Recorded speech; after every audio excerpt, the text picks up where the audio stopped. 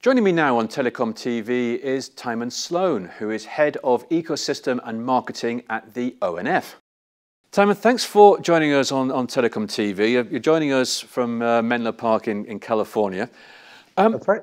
Can we start, before we start talking about the ONF Connect event, which has just concluded, can we look at the objectives of the ONF and why the foundation was created by CSPs in the first place?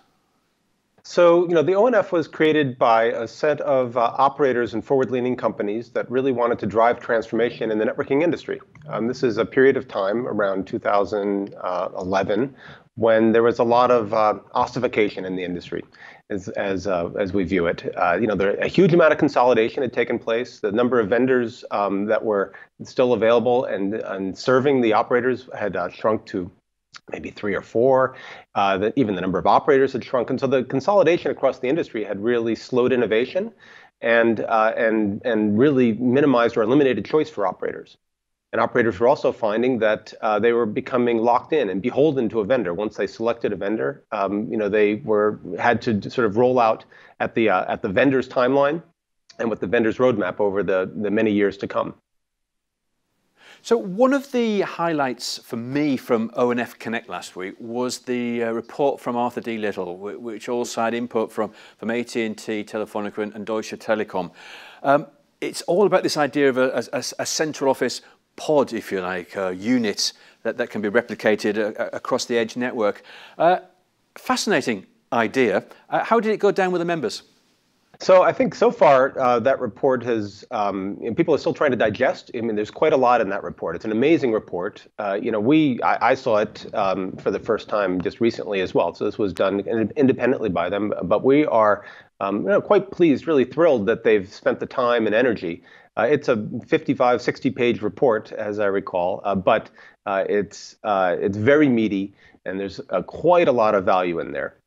So I think it's amazing that these operators have stepped up to share the level of detail, to disclose their internal motivations, their techniques for building out both the technology, but even culturally what's needed to drive transformation in operators, and then even get into things like the CapEx and OpEx savings and the resulting incremental revenue that one can achieve with this model moving forward. It's really an amazing piece of work, and I think it's going to have huge ramifications for the industry, I suspect.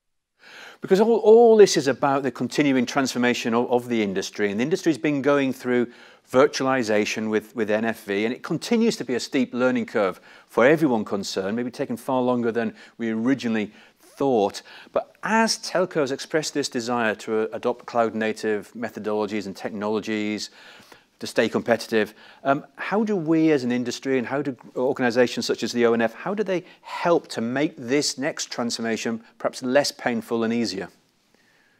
Well, we've learned a lot from the NFV journey that we've been on. I think that probably everybody in this audience understands that NFV, the approach taken was to take all the software running on a fixed function, big sort of embedded box, and put it on an x86 server.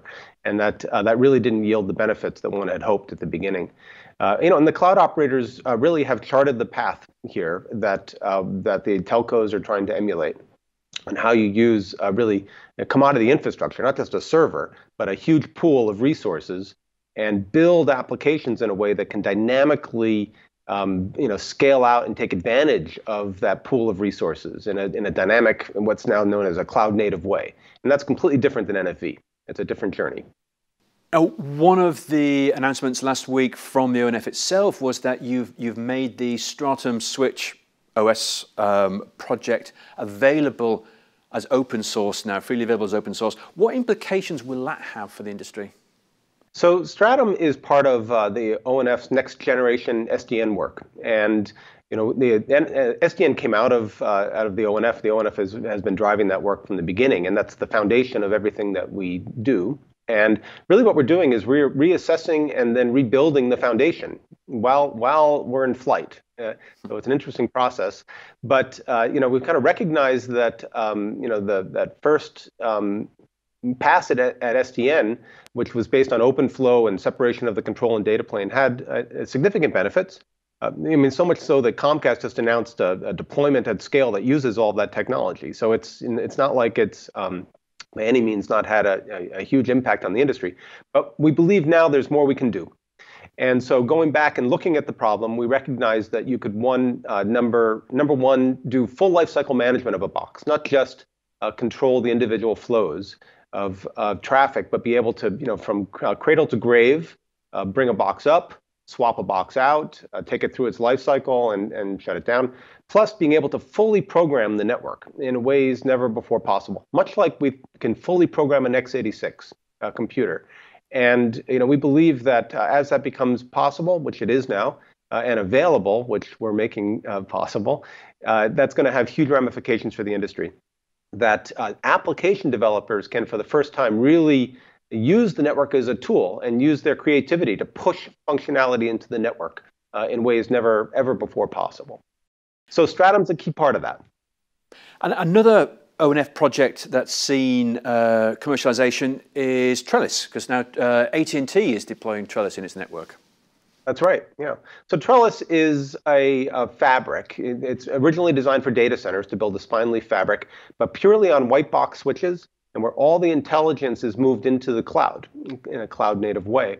And over time, Trellis's application or footprint has extended, and it's now being used by operators for access and edge networks. So instead of building a data center just in a building, imagine you can build effectively a distributed data center. You can build a multi-tier spine leaf fabric that goes all the way out from the access and into the edge and connects all your compute at your edge and access sites, all in a very dynamic way. And that's what Trellis is, and that's how Trellis is being used by Comcast. Now, these are projects that use open source and are being led and initiated by the operator telco community. How does that go down with the developers? How receptive are they to the fact that it's a key number of CSPs that are kind of dictating where development should go? Well, in my experience, developers love for their work to be used and have an impact, and that's one of the most important things. And and if one implements and builds things in isolation and then build it and then you hope you find a market for it, it often can be quite challenging. We take a completely opposite approach, which is we work hand in hand with the operators from day one. The operators help drive and specify direction, and therefore we know that it's going to be consumed, and not just that, it's being consumed all along the way. Even in its early prototypes, the operators are working hand in hand with the entire community. So that really changes the dynamic. And in my experience, the developers are really excited about that and are absolutely thrilled and excited about the impact that we and the broader community is having. Now, we're in an agile and dynamic world, or at least the telcos hope they're in an agile and dynamic world. What's coming up in the next 12 months? What's the ONF and its members working on and developing now? Well, we almost have, you might think of it as sort of two major tracks. And so one is driving much of our work to production. You heard the recent Comcast announcement. That's very exciting to have them finally be able to speak publicly. This is years in the making. You know how operators work and how much time it takes to get to this point. We have the same kind of thing going on with a project called SEBA, SD-enabled broadband access. That actually builds on everything we've talked about, including on top of Trellis, to build for access networks a virtualized cloud-native environment where white box PON equipment, OLTs, can be used, but to deploy in a much more nimble and vendor-neutral fashion. And we at this point have 3 of our partner operators that are committed in taking it to production, and that's AT&T, Deutsche Telekom, and Turk Telekom.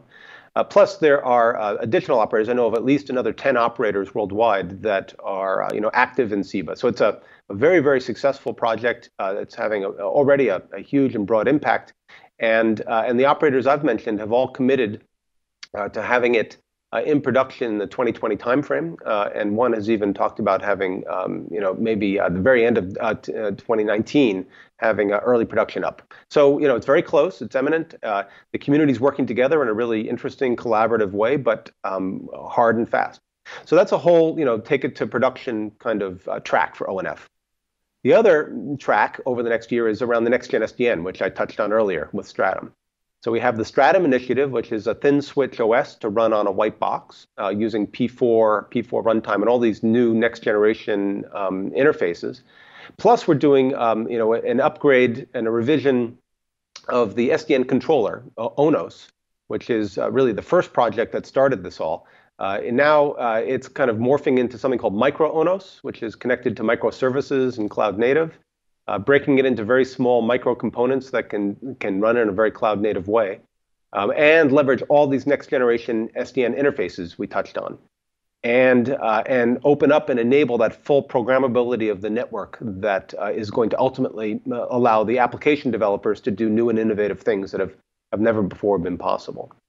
Well, we look forward to seeing the results next year, but for now, Timon, thank you very much for joining us on Telecom TV. Well, it's been a pleasure. Thank you.